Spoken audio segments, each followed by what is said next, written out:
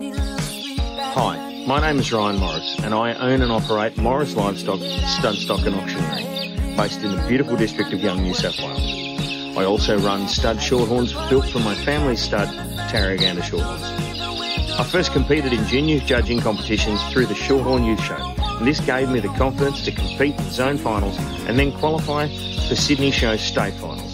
Although I never won at that level, the experience and confidence that it gave me, along with the mentorship and learning environment that the youth shows offer, helped me to further my skills in livestock assessment. I later went on to judge local shows and since judged at Canberra Royal and Sydney Royal shows.